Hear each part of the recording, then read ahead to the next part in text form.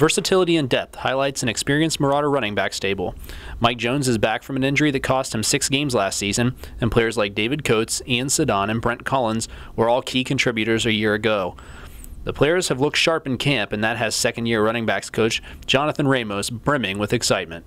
We got quite a few good running backs coming back. Mike Jones, Ian Sedan, David Coates, Frankie O'Donnell's the guy that was in camp last year. He's coming back as well. Feel pretty good about what we got coming back. Brett Collins, another guy that got in the mix. We moved him back to running back from receiver last year. So we got quality depth coming back. I'm pretty excited about that. Guys really worked hard. They got bigger. They got stronger. So I'm really excited. We got a lot of good guys coming back. They're good blockers. They run hard. Had Ian Sedan looking real good today, running through the defense. So I know I'm excited. I know the offensive line coach is excited, his O-lineman is excited, and the quarterback's excited. Millersville's stable boasts everything from power to speed. Seemingly, there's a player with the skill set for every game situation. It works greatly because, again, Sedan, he is a bigger guy, so if we want to run downhill, most likely, he'll probably be in the game. Based off some of the plays that we run, we want to try to get outside, maybe a sweep or an option or something like that. Have a smaller guy, quicker guy like David Coates, who has real quick feet, and Brett Collins, who has quick feet as well, a little more speed. Definitely get them in for those type of plays, pass routes as well, screen plays. So it definitely works in our favor compared to having 10 running backs that are all 220, that aren't as shifty. So we can kind of balance it out and get guys in for certain plays.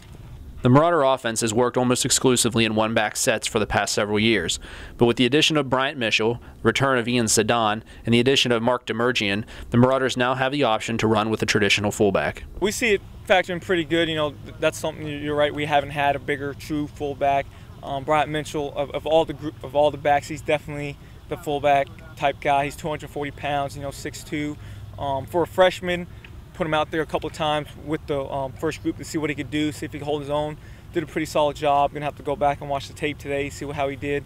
And then Ian Sedan, he's 225, so he's a guy that we get in there, try to get a look at to see if he could block, see if he's gonna be physical with the defensive end, a linebacker. And then Mark Demerjian as well. He's a guy that's a tweener as well, has a big body like Sedan, but we want to get a couple looks at him at fullback to see if he could block, see if he could take on a linebacker as well.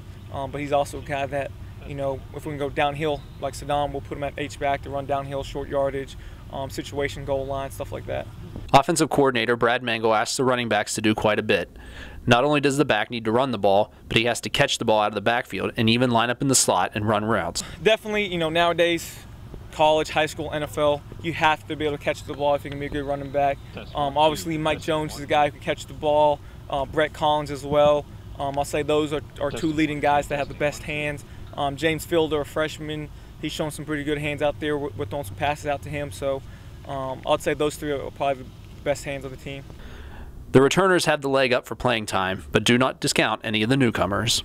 The newcomers just showed us some good stuff. Myron Miles, he's a good-sized kid. Definitely a hard worker, asks a lot of questions, real focused, dedicated to football.